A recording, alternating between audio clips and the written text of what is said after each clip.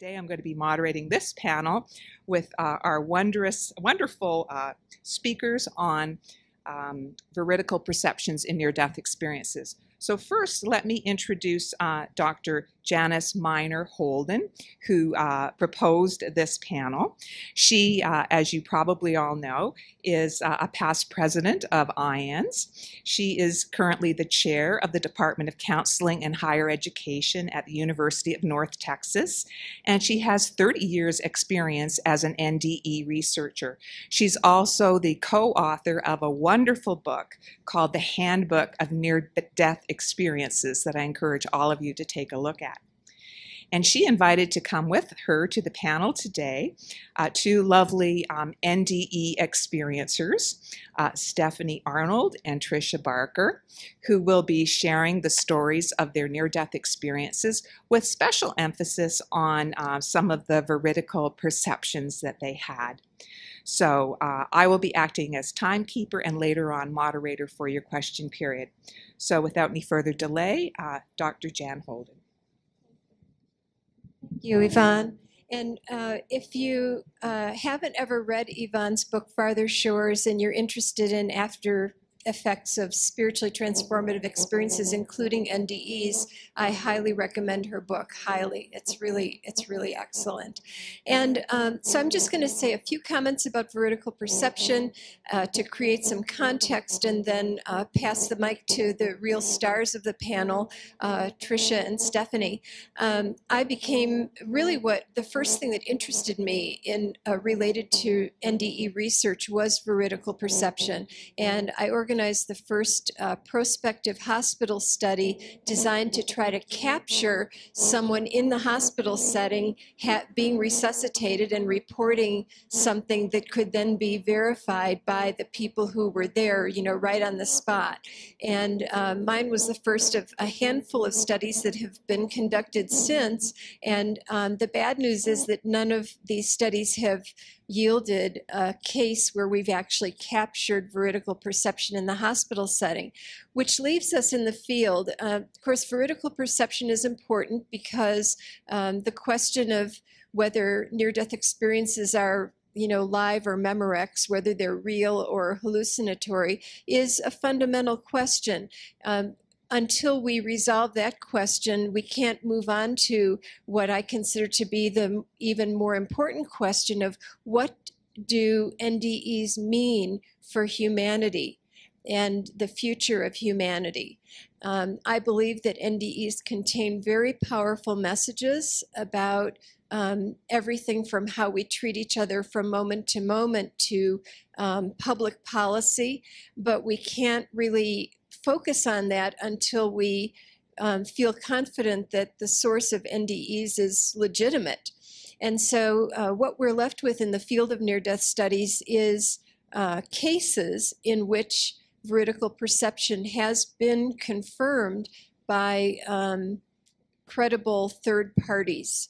And as Yvonne said, veridical perception involves perception during a near-death experience where the contents of what the person perceived would have been impossible for them to have perceived based on the condition and position of their physical body. So if they're in cardiac arrest and their eyes are taped shut and they're fully anesthetized, and they can then come back and report very accurately things that happened in the vicinity of their physical body or sometimes away from their physical body, and their report can be confirmed, it's very evidential.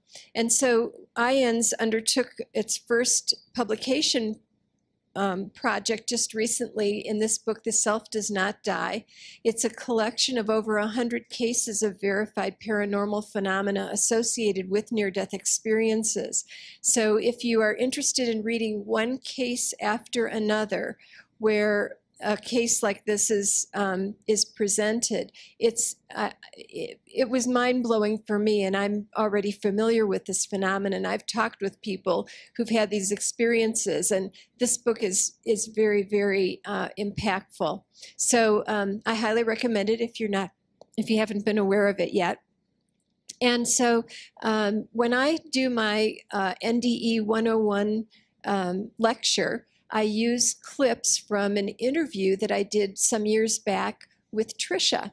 And part of what I use is her veridical perception. So I'm going to turn the mic over to her to introduce herself and tell you about her NDE and after effects and any messages that she believes NDEs have for humanity. Thank you so much, Jan. I'm Tricia Barker. I live in Fort Worth, Texas, and I teach English, and that's part of my mission from the afterlife, but I'll just jump right into the near-death experience. I was a wild, wild, wild college student at the University of Texas, and I was about to run the Austin 10K, and this was a symbol of getting my life back together. I was agnostic at the time. A few weeks before my accident, I started having these premonition dreams that I was going to die, and I was deathly afraid because I thought death was the end. You know, that would be the absolute end of me, and I was scared, you know, terrified. Well, I had this head-on collision on the way to run the Austin 10K, and my back was fractured so badly that I was hanging to the side. I couldn't reach my insurance in the glove box, and I knew that I was in very, very bad shape. I didn't have health insurance at the time. I was a college student who grew up very, very poor, and I didn't even imagine getting health insurance until I graduated and got my first job. So I waited in the ER for 17 hours, and I had internal complications. I was just strapped to a board without pills, without anything, not even a Tylenol, water, just screaming. And I overheard a nurse tell someone that he was not going to operate on me, this particular surgeon. So I was freaking out. Eventually a surgeon did operate on me, and I was wheeled in for surgery, and I died very quickly. As soon as they opened up my back, I stepped out of form. And when I hear researchers and scientists talk about they need to verify it, I don't need to verify it. I know that that reality is more real than this reality. The minute I stepped out of form, I was like, here I am. This is the reality that I've been waiting for my entire life. And I knew that I was my spirit form, not this body. And I looked down at the bloody body, and I was done with it. You know, that was the end. But there were two very large angels waiting there.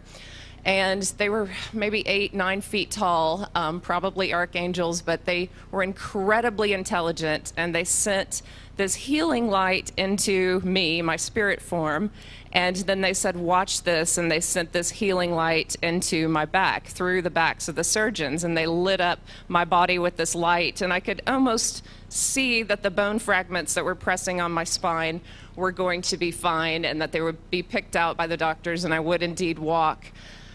Well, at that point, the monitor flatlined, and I didn't want to look at my body anymore. I knew I was technically dead, and I left the hospital room. And here's my verifiable detail. My mom had just married someone, and this was, you know, my stepdad, but I was in college, and I didn't care to know him. He seemed nice enough, but I saw him stop and get a candy bar, a Snickers bar, out of the vending machine, and I thought, oh, well, I'll never get to know him because I'm dead, and, you know, I hope he treats her well, and, you know, I just had this moment of looking at him, and then I continued on, and I had a life review, and since I was young, I had not harmed a lot of people. Most of my self-harm had been to myself through drug use and drinking and, you know, pain throughout my life, and I saw that that harm that I had done to myself could be washed away. It could be instantly forgiven, that I could be new, and that it's so important to be kind to other people. And so I saw my interactions with others, and I saw where I was kind and loving, and these were the interactions that mattered. And then the interactions, I wasn't a bully or mean or anything like that, but I was sometimes too shy and closed off, and I saw that I kind of hurt people by not getting to know them or not being open and loving in that way, and I saw all of their thoughts. I felt this kind of oneness with people I had known, and then with many people in Austin. I kind of blended with the town of Austin and felt this oneness with many people. And then soon I was in a beautiful landscape, a heavenly landscape. And the only person in my family who had died was my grandfather at that time. And he was there waiting for me. And I heard many messages from a light. It was very far away at this time, but I heard things like, remind them to go to nature, and love is all that matters. It's all that you take with you. And these seem like very simple statements, even to me at that time. I thought, okay, you know, that's profoundly simple, but I listened to it, took it in, and believed it to be the truth. And then my grandfather asked if I wanted to continue on. And looking at my life, and I'd suffered much child abuse and poverty and really a lot of things in my life, I didn't feel this connection and heartbreak. I didn't feel this connection that I wanted to stay. And so I said, yes, I want to continue on to that light. And oh my God, and I break down and cry every time I talk about this, but that light was so beautiful. It was so amazing. I had never felt that kind of love ever in my life. And I felt as if every wound, every fear, everything about me that felt inadequate was fine the way it was, and that I was loved, supported, and everything was perfect. I didn't want to return, but as I neared this light, the light stopped me at some point, and so I didn't get to fully merge with this light. And then God showed me this river. He said, look down. He, she, you know, when people ask about the voice of angels or God, I'm always confused about how to talk about this. It's more telepathy, or it's more just this internal way of talking. So, you know, there is a message, but it didn't sound like a particular voice. Well, I just heard look down, and I saw this beautiful river, and this river was flowing, and there were many lights beside the river, and some of the lights were not turned on and some were. And God said, you have to go back down and teach. And people have asked me, well, did he mean spiritual teacher? And I did not interpret it that way. I saw actual students, and so I saw that I was to teach at many different levels, and teach in junior high, high school, college. I was not excited about this because growing up poor, this was not a career path that I wanted. I had considered law, considered editing, I'd considered many different things. I was going to graduate and then figure it out at that time, travel around some. Well, that was all that I was shown, and then God said, you must return to your body. And I was a little bit angry about this. I did not want to come back and be a teacher. Coming back into my body hurt, as many experiencers talk about. I felt like this dark wind pulled me back into my body, and then there I was. And soon I woke up, and I was aware as soon as I came out of surgery that I had died. And I asked my surgeon, I had a few moments where they gave me ice chips and I was recovering, and I asked my surgeon, I died, right? You know, how long was I dead? And she looked at me, and I could tell that she was nervous about this. She did not want to talk about the fact that I died. And she said, we thought we lost you for a couple of minutes. You're fine now. You're getting some blood transfusions. Just wait. You'll feel a lot better. And I could tell that she was trying to brush it off as I was lightheaded, but she did confirm that I was dead. And that was not what she wanted to focus on at all. And it was a long time, maybe a month and a half before I was able to fully confirm my verified incident with my mother. But there's a lot to this story, but my mom is an evangelical Christian, and her minister gave me pamphlets about how my near-death experience was of the devil because I didn't see Jesus. And, you know, that loving light could be any number of, you know, great teachers. You know, God was God to me at that moment. And so it was difficult for me to open up to my mom. But at one point I did ask her, I said, I felt your prayers on the other side. That was something I felt. And I said, I know that you prayed for me. I know that your mom, my grandmother, prayed for me. And I did die, and I know what time I died. I died at the time that James, my stepdad, got this candy bar. And she said, oh, that's really funny, because when your dad showed up, my real dad showed up to the ER, my stepdad came in right at the time that they both fell to their knees and started praying because they were certain that I had died, my mom and my dad. And they were just overwhelmed with this grief. And my stepdad walked in, and he's funny, and he made a joke, and he had his Snickers bar. And then they got up, and everything was okay. And so to me, that was incredible confirmation that at the very time I was feeling their prayers and I was truly dead, they were actually praying for me. And then I did see my stepfather, you know, those moments before he got back to them. I think near-death experiences are so profound for those of us who have had them, because I went from being this fearful, dark, angry, scared young woman to someone who was full of great hope and light and happiness. And, you know, I was driven to read materials from spiritual teachers, and I had never considered any of these materials before. And suddenly, you know, I was just filled with energy for this. Luckily, Raymond Moody had written a book at this time. 1994 was when I had my near-death experience, and Dan and Brinkley. So I was able to feel some confirmation and some peace about my experience. I've heard from many experiencers who had experiences in the 60s, and they felt as if, you know, there was no one around at that time to confirm what they had gone through. But I had that confirmation. It gave me much more confidence. But I didn't feel this drive to join IANDS or tell my story. I told my story to thousands of students. So, you know, maybe these school districts didn't appreciate it, but I told these stories. And, you know, I was a rebel, a renegade in these classrooms, and taught meditation long before this was in vogue in classrooms. And I always opened students up to this possibility of being more than they thought they could be with the help of the other side. And I certainly felt guidance in the classroom.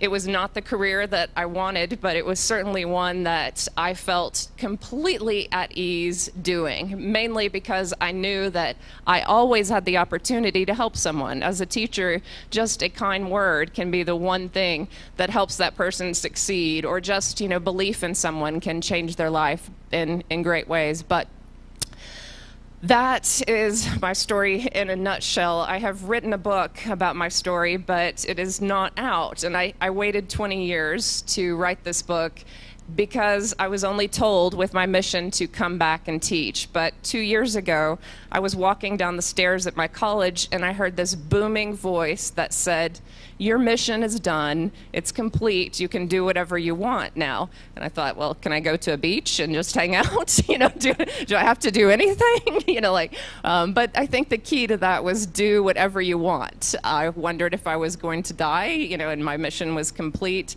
in that sense. But I've since realized that if I apply the same principles of the near-death experience, and if anyone in their lives applies the same principles of a near-death experience, to be kind to others, to remind them of their power and their connection to Source and how this can heal them in great ways, then they're doing what they need to be doing in this world. And so I realized I'm an English major. I love to write. Why not write about my life? And I wanted to connect it, the near-death experience, to my life in a real way. So this is a memoir, much like The Liars Club or any memoir out there like Wild. It's a traditional memoir, but it has a near-death experience in it. So I'm hoping that it's not classified just as a spiritual memoir. I'm hoping it makes that crossover into mainstream readers' hands who may be even agnostic, like I was back then. That's my hope. And maybe it'll reach college students as well. But I'm looking for an agent if anyone knows one.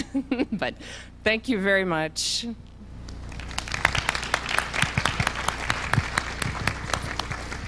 Hi, I'm Stephanie Arnold. My near-death experience happened 4 years ago. I was pregnant with our second child, and at the time, I had had a baby before, and I had a C-section before. There were no problems, no complications. I gave birth at 41 weeks. I was back at work 8 days later. This was a little different. At 20 weeks at the ultrasound, I was diagnosed with a placenta previa, which is not abnormal. It's a 1 in 200 risk. Well, it's kind of abnormal, but 1 in 200 risk. Basically, the placenta is growing on top of the cervix. And the doctors just say, just take it easy. But at that moment, I told my husband and I told the doctors, I've got a very bad feeling about this. Well, that bad feeling turned into very detailed premonitions. I had a vision that my placenta previa was going to combine, my cervix or my uterus was going to combine with the placenta I was going to hemorrhage. I was going to need a hysterectomy. I was going to be put under general anesthesia. The baby was going to be fine, and I was ultimately going to die. I am married to a PhD economist from University of Chicago. Telling my husband, boo? Did you say it's boo? He was a former Air Force pilot, very linear, very analytical in his thinking, and he's telling me, sweetheart, you're fine. And every time I would have these visions, I said, I'm telling you this is going to happen. And I'd go to doctor after doctor. I'd tell every single one of them. I'd tell the nurses. I'd have ultrasounds. Everybody was like, Mrs. Arnold, are you stressed? Maybe you need to rest. Maybe you need to sleep. And I said, no, I don't need sleep. I'm telling you this is going to happen. And so at one point, I sought out specialists. We were in Chicago, giving birth at Northwestern, and I made an appointment with the head of gynecological oncology. Now, the reason I did this is that if you have a problem when you give birth and your OB can't handle an emergency operation and your life is at risk, they pass it on to maternal fetal medicine. Well, maternal fetal medicine doesn't have as much experience with high-risk patients having this kind in the reproductive organ side. So they told me that the person that handles the highest risk surgeries, especially when 20% of your blood supply is going straight to the uterus, would be a gyn-onc.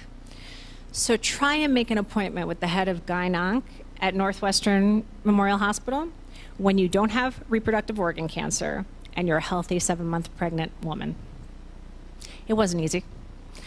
And when I finally got the appointment, I'm sitting in the waiting room. My husband is like, honey, I'm embarrassed to be here. And I said, sweetheart, I don't know what to tell you because everybody is telling me there's nothing happening, but I still see it happening down the road. It's like I am the only one seeing this freight train about to hit me and everybody else sees a field of flowers. And so we get into the gyn-onc's consultation room. And there's a resident there and she's taking notes. And he's like, how can I help you, Mrs. Arnold? I said, well, I have a placenta previa. It's going to turn into an accreta. I'm going to hemorrhage. I'm O negative, which is a very, very rare blood type. So you need to prepare the operating room, and you're going to give me my hysterectomy. And he's like, and the resident stops, and they look at me, and he says, have you been on the internet? Yes, I have, but this is going to happen. So cut to everybody telling me no, no, no, no, no, and my husband saying, so the gyn-onc says, okay, well, maybe you should get an MRI. If the MRI is positive for what you think of this merger between the uterus and the placenta, then I'll schedule myself for your mandatory C-section, and we'll do the hysterectomy there, no problem. And I felt better, because all of a sudden I felt like I was being heard. So I go have the MRI. The MRI is negative for what I thought. So my husband says, you should feel better. I said, no, actually, I feel worse. Because I'm running out of people telling my crazy foreboding story to. So my gynecologist says, why don't you have a consultation with anesthesia? I said, why? I didn't have one before with my first child. And she says, well, it might help you think about what the process is going to be after you give birth. And I said, okay, fine. So I pick up the phone. I have the phone consult with a young fellow by the name of Dr. Grace Lim. And she's telling me what's going to happen, epidural, where you're going to recover, and all this. I said, that's great, except what happens if this, this, this, and this happens? And she says, she stopped talking for a moment, and she hesitated, and she said, Mrs. Arnold, you're in a teaching hospital, you're in very good hands, just please try to relax, and I hope I made you feel better. But I wasn't feeling better. So I took to Facebook. I said, if anybody has my blood type, I'm going to need it. I wrote goodbye letters. I sent out goodbye letters. I told people in those letters what was going to happen to me and how much I loved them and I cared for them. Come D-Day, 36 weeks pregnant, my husband's in New York, and I start bleeding all over the kitchen floor. So we get to the hospital. My friend's there with our baby. And she's 1.5 at the time. And, I'm telling my doctor, I'm like, I really have a bad feeling about this. And she's like, Stephanie, I think you're just nervous because your husband's not here. I said, Julie, and she's now my friend. She's given birth, she's, delivered my first child. So, Julie, there's something wrong. You need to put me under general anesthesia. She says, Stephanie, I'm not going to do that because it's going to put the baby to sleep. You're fine. I promise you, you're fine. So she looks at my daughter and is like, Mommy's going to be back soon. I hug my daughter a million times, kiss her. And as they're wheeling me out to the operating room, I break down crying because I know it's the last time I'm going to see her. I get to the operating room, and at that point, this is the operating room that's going to give life to my son and take mine. I was convinced. So I have an epidural in, I'm not going anywhere. An anesthesiologist once told me, like, if you were my patient, I wouldn't do the procedure. Hearing all the foreboding, I said, yeah, but this baby was coming out no matter what. So there's no way you're going to stop this from happening. So I'm in the operating room, and all of a sudden the nurses, the doctors, these voices are going faint, and they're asking, Mrs. Arnold, do you need a blanket? Mrs. Arnold, do you need anything? And I just disconnected at that moment. I gave birth to a very healthy baby boy, and 3 seconds later I was dead. So what happened? I had an amniotic fluid embolism, a very rare 1 in 40,000 risk where amniotic cells get into the mother's bloodstream, and if you happen to be allergic to it, your body goes into somewhat of an anaphylactic shock, and in most cases, women don't make it. I went into cardiac arrest. They intubated me, taped my eyes shut. I was having a C-section, so there was a curtain in front of my face. And that's when the fun began. My lungs shut down, and the body goes into full DIC. Your normal body has 20 units of blood. I was given 60 units of blood and blood product to save my life. The only reason I'm alive is that anesthesiologist didn't feel comfortable with how she left that phone call, and she said something told her to flag my file and incorporate extra blood and a crash cart in the operating room at the time of delivery. I go into full DIC. I get transferred to the surgical ICU. And that's when my husband arrives. He says to the nurses and the doctors, if she needs a hysterectomy, this is the doctor we met with 2 months before. It's like, Mr. Arnold, Dr. Arnold, I don't think we're going to need that. She's stable right now, but it's touch and go, so we don't know what's going to happen. Everything's calm in the ICU. 7 hours later, they determine that I'm still hemorrhaging, and they call in the doctor I met with 2 months before to perform the hysterectomy. When they did the pathology on the uterus, they showed that that merger between the placenta and the accreta, or the placenta and the uterus, had started to form. It was just microscopic, and they couldn't see it from the MRI. Medically induced coma for 6 days. I went into kidney failure. I started dialysis. And when they pulled me down off of the meds, I looked at my swollen belly, severe edema, and I said, am I still freaking pregnant? And my husband said at that point he knew I was going to be okay. I knew where I was, and I was cursing. So after a month in a hospital and physical therapy and dialysis and everything else, I come out of this, and every single doctor, and mind you, I'm in a teaching hospital, so I touched cardiology, nephrology, hematology, every nurse there, everybody was praying for me. I was one of the highest acuity cases at the time, and it was one person after another saying, do you know what a miracle it is you survived? God has a plan for you. Well, that wasn't making me feel very comfortable, and it wasn't helping with my recovery. So I sought therapist after therapist after therapist. And every time we'd start therapy, they'd say, so how can we help you? And I said, well, you know, I need to understand how it is I saw everything in great detail months before it happened. And they said, let's not worry about that right now. Let's just worry about getting you out of the trauma. I said, see, that does not help me, because what happens if I have another premonition? I told my story to a local CBS affiliate in Chicago. And the very next day, I was not prepared for what would happen the next day. The next day was the cover story of Yahoo globally. Then we were on Good Morning America. Then we were on Steve Harvey and the doctors and everything. And Steve said to me, he's like, did you see the light? I said, I don't know, man. They gave me a lot of drugs. I don't remember. And I thought it was, at that point, I wasn't after understanding about the near-death experience, because I was trying to get over the trauma, but I also was dealing with the premonitions. I had no idea that the premonitions at the time were connected to the NDE.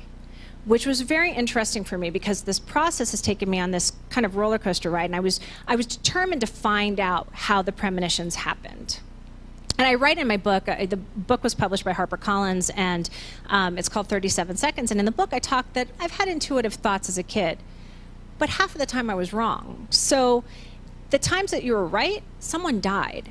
And when somebody died as a kid, as a 10 and 12-year-old kid, and you can see those things, you compartmentalize it and you do not talk about it anymore until it was your own foreboding. So I'm going to show you a clip. So what happened is through this process, I ended up finding a regression therapist. And if those of you don't know, a regression therapist uses hypnotherapy to take you back into those moments of trauma, to give you kind of a view as an observer into your traumas, and maybe to take you outside of it so that you can see, not that it wasn't bad because it was bad, but that it can give you some sort of explanation that you can see something else going on. I wasn't expecting what would happen. I videotaped my therapy for two main reasons. One, I'm still to this day under neurological care because the mind plays games on you when you're on barbiturates and been in a coma. But I didn't know if I would remember anything. And the second thing is I'm a little type A, if you can't figure that out. So I didn't want anyone tampering with my mind. And if they said chicken, I'd be walking like a chicken, you know, so I'd never been hypnotized before. So what you're going to see is this split screen is one of my therapy sessions. I did 30 hours of therapy. I cut it down to 3.5 minutes that you're going to see 3 different clips. The first one is going to be at that moment that she finally got me to the operating room. And then you're going to see in the second clip a moment where I started seeing spirits. And then I will come back after that video and just explain to you what was verified through it all. And I explained to Stephanie, it's going to happen very quickly, and I'm going to embrace you, and I'm going to hold on to you, and I'm not going to let go. And then something came out, and then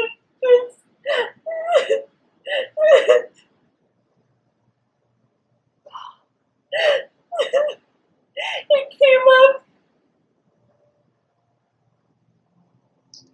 and my eyes rolled back,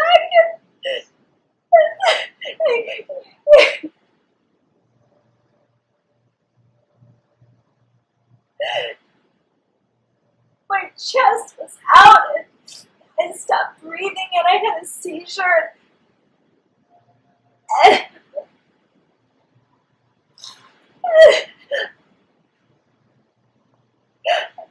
And I heard them screaming because they said, Stephanie, Stephanie.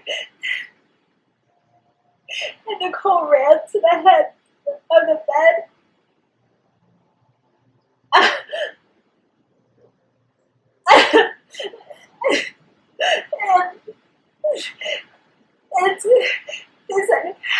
And she's turning blue, and the EKG machine went flat, and I was done. I love them very much, but I don't want to be there.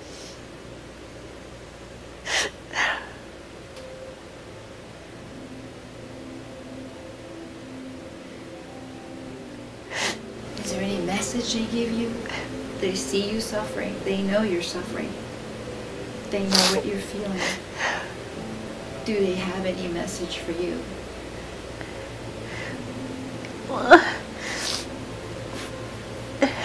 My uncle says, I've always known you to be a fighter. I've always known you to survive.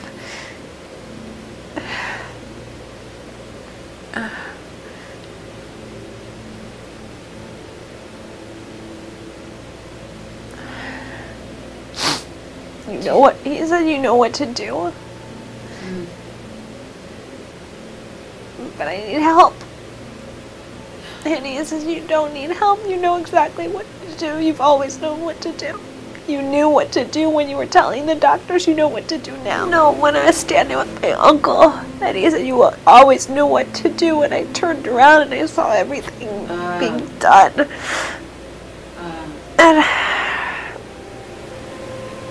So it's that realization that made you feel this way. It's seeing all the stuff that the body went through. Yeah.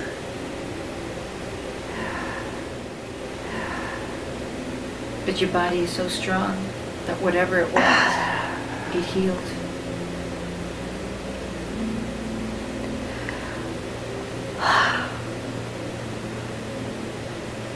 I need a drink. Huh? You need a drink? I drank heavily that night.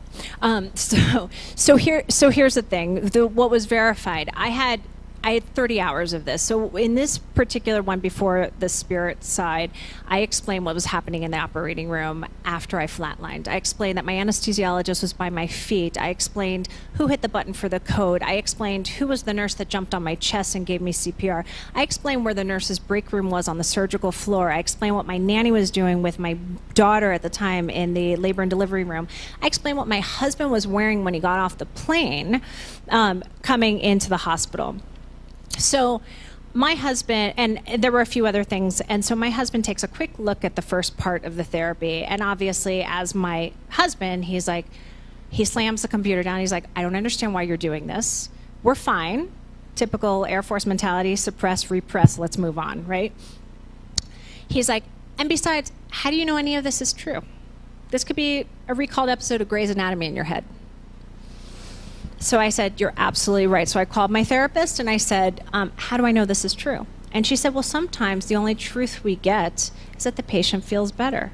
That's the only validation we need. And I said, yeah, that doesn't work for me. I said, because there were a lot of witnesses of what I'm saying. So lucky for me, I had it on tape. It wasn't even hearsay of like, oh, let me recall the story and everything. So I brought the tapes back to the doctors and I videotaped the doctors while they were watching the therapy. And my one doctor says, I didn't go to medical school for this. I don't know how you know any of this. This wouldn't be in medical files. This isn't something that... I said, did the first crash cart attempt not work and the second one did? She's like, how do you know that? I said, and then this nurse walked into the room and she's like, Stephanie, Mrs. Arnold, you probably don't remember. I'm like, you're the one that broke my ribs. And she was startled by that. And as we were walking back, I said, is the break room right there? And they're like, yeah, but you wouldn't know that. And then I said to my gynecologist, I said, did you keep saying this can't be happening, this can't be happening? After all the months of me telling her that this was going to happen, did you keep saying that? She said, I did, but in my head. And then the kicker was for my husband, I said, our doctor didn't deliver the baby. He said, how do you know? I said, I saw it in my regression therapy. He said, oh, okay. He says, of course she delivered the baby. There was blood all over her scrubs. She was there. I said, I'm not saying she wasn't there. He's like, oh, well, then who delivered it? I said, the gyn-onc resident that was taking the notes delivered our baby. He said, why would the gyn-onc resident that was taking the notes be the one delivering the baby if she was on gyn-onc rotation? I said, I don't know. This is what I saw. He's like, okay, you're crazy. And so he's like, I want to listen to what your doctor's saying in person. I said, no problem. So I asked my doctor, I said, I just need to know if you delivered the baby. And Jonathan said, you did, right? You delivered the baby. And the doctor's like, no, actually, I didn't. And I said, was it the gyn-onc resident? And she looked at me perplexed. She said, how do you know that? At that moment, I had the answers I needed. I no longer question whether this is science or spirit that helped save my life. Thank you.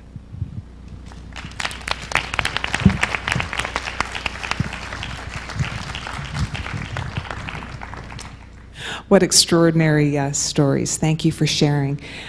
Just a couple comments before we open the floor to questions.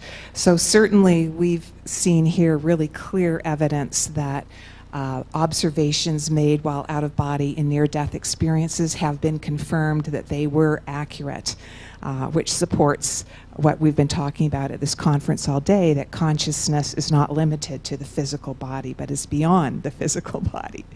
And just to add here in my own work, this is true of observations in other types of spiritually transformative experiences too, such as past life recall and remote viewing.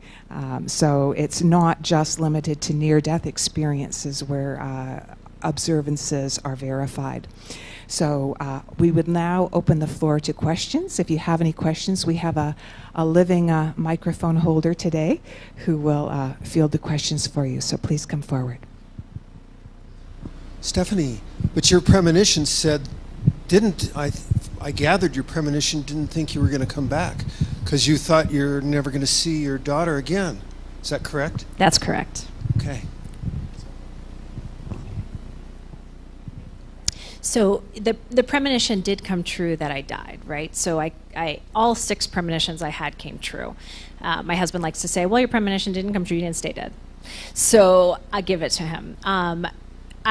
I fought. And so what I think, where some people say that it was comfortable for them and seeing the afterlife and everything that they experienced, I think that that's one thing, but I wasn't ready to go. So I feel like the premonitions and everything that was given to me, I had 2 choices. I could shut up after the 4th and 5th and 6th doctor told me to relax. And people say that to me. You know, they're like, after the 4th and 5th doctor said, you're crazy, I would have stayed quiet. And I said, then you would have stayed dead. So at some point, this information was coming, and as an advocate, as a patient advocate, as a human being advocate, I would say, you have, you know, God helps those who help themselves, right? So you're given this information. What strength do you have to pursue the information that's been given?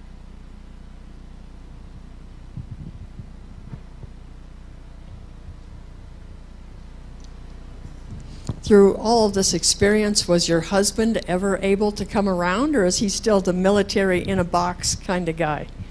So here's the thing. It's a great question, and I write this in the book. It's actually, the interesting about it is he has absolutely changed. I spoke at the University of Chicago's medical school, and I also spoke at University of Chicago's divinity school in the same year, which was really great for him to watch both.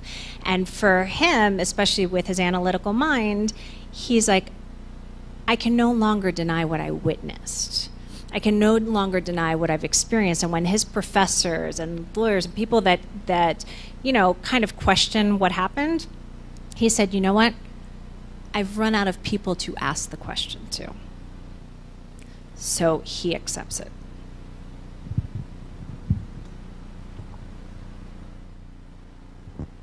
Well, Tricia, your stepdad's getting the candy bar, was that unusual?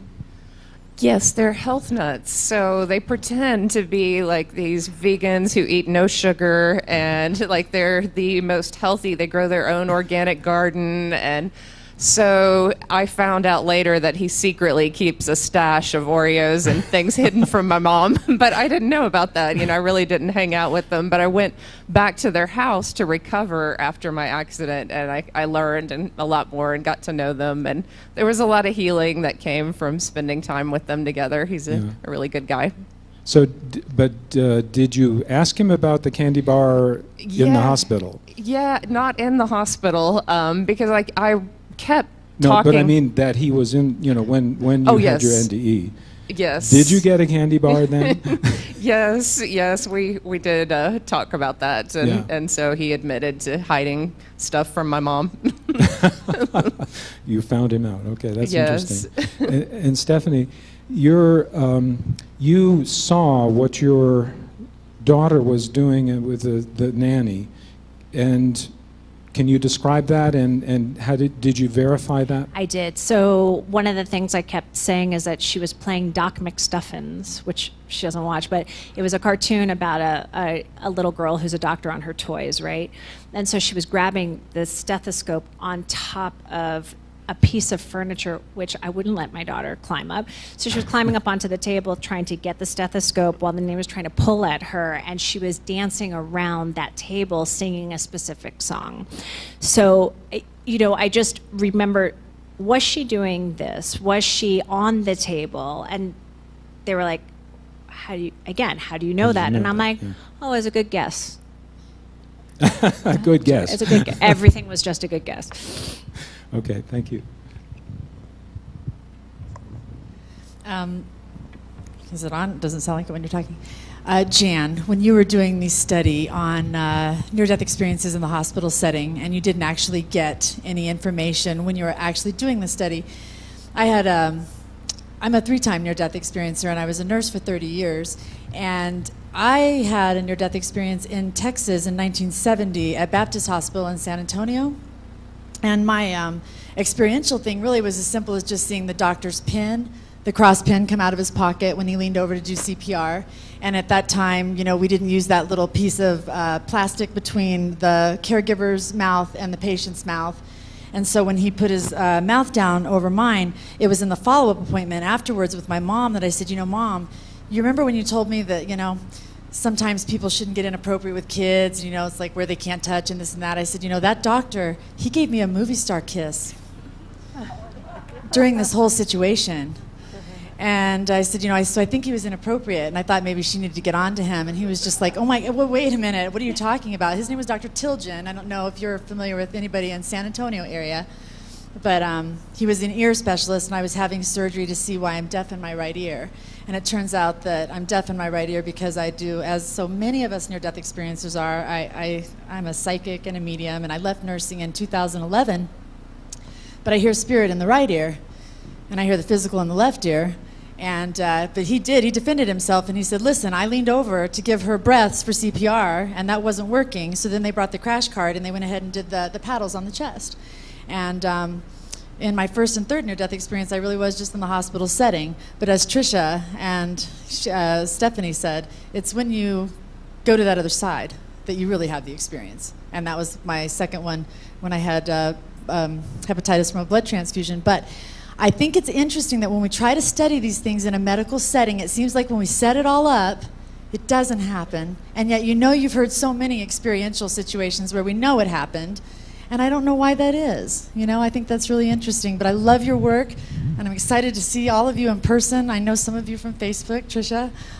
So anyway, thank you so much for what you're doing, and keep trying, and hopefully someday that will, you know, end up being something that you can actually quantify. Yeah. But we all know it's true, right? Yeah. Yeah, and I know it's true too, but there's a segment of society out there that I conceptualize people in 3 categories. There are people who know, there are people who are open to evidence, and there are people who are certain this couldn't possibly be. So my focus is that middle group, and helping them move into the other group.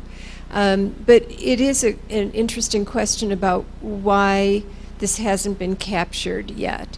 And some of it may have to do with all the studies have involved visual targets that are planted in a way that they're visible from the ceiling. And but when people have veridical perception, it's around things that they have an emotional connection to. You know, Tricia's, even though you didn't know your stepfather well, the Snickers bar, and he probably was doing that for comfort food and, you know, out of the stress of your situation. And so there's this emotional context, and, you know, seeing your daughter and all of this. So it's very challenging to think of a research design that somehow involves visual targets that would be emotionally meaningful to the person who's out of their body and really doesn't care about a sign, right, exactly, that I've placed there. Yeah, thank you. And our last question. I just want to say I'm really moved. You all seem like pioneers, involuntary pioneers, but it's so fabulous to receive the gems. My question is, what keeps you brave? Like, despite having a parent or a step-parent saying that, or a preacher saying that, you know, what you've seen is evil, or despite what doctors are not verifying, or how do you keep being inspired to speak out? Because I know I receive so much when you speak out. Well, that was part of my mission, I guess, was to talk about it and remind others of their light and their connection to spirit. And so I didn't have a choice. I had to be brave, and I felt that the minute I opened my mouth, then the right things would come through me to help other people. And in the classroom that worked, you know, I saw certain lights turn on in students, or people, basically students in the worst possible situations, I mean, who suffered so much more than I suffered as a kid. And I knew that I could help them in some way, some little way. And so that made me brave to a degree, but also I think the more we talk about it, the more we shift the focus away from people who attack near-death experiences, and they do. You know, I didn't expect that. I've been blogging and making YouTube videos for a year and a half now, and I was shocked by the attack, but it is, you know, it's just part of the journey, and I think their minds might open up a little more over time, but I do it for the people who are interested.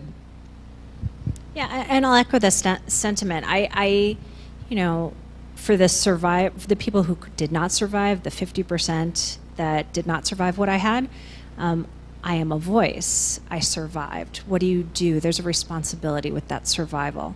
I'm being the advocate by standing there and saying, all right, you know what? Come at me, but these are the facts. This is the evidence. This is undisputed. So I don't care if you're skeptic, come at me. It's all good. The facts are the facts. It's no problem. So that doesn't faze me at all.